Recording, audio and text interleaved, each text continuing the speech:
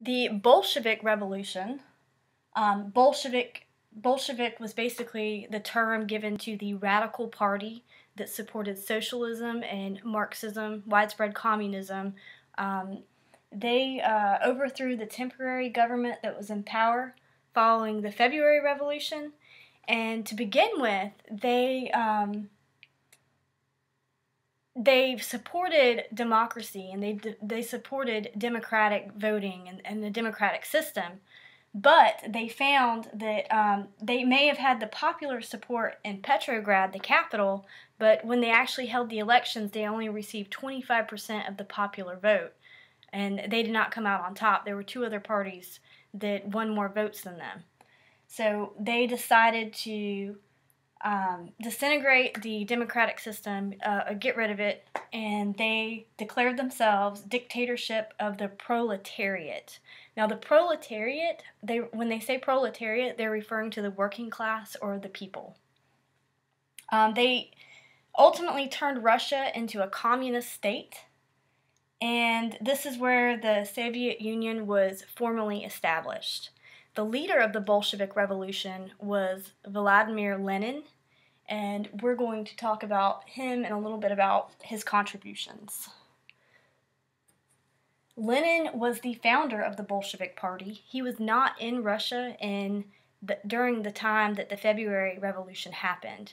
He had self-exiled to Europe, and he came back, and he started the Bolshevik Party and basically gained popularity quite quickly, and in 6 months' time had organized this bloodless coup and came out in charge. He was the first leader of the Soviet Union, and he was a devout Marxist. A lot of Lenin's contributions were not all negative. Some positive changes that he brought to Russia was industrialization and delegation of land. There was an upswing in education. This was the first time that a monarch was not in charge or someone from the aristocracy. He was from the intellectual pool or the industry or workers. And with this upswing in education led to the eradication of illiteracy, which is very important as we go further into World War I and World War II. After the revolution, when Lenin came to power, two things happened. Immediately, he ended Russia's part in World War I. He named himself ruler and ended the part in World War I. Germany was threatening to storm Petrograd, current-day St. Petersburg.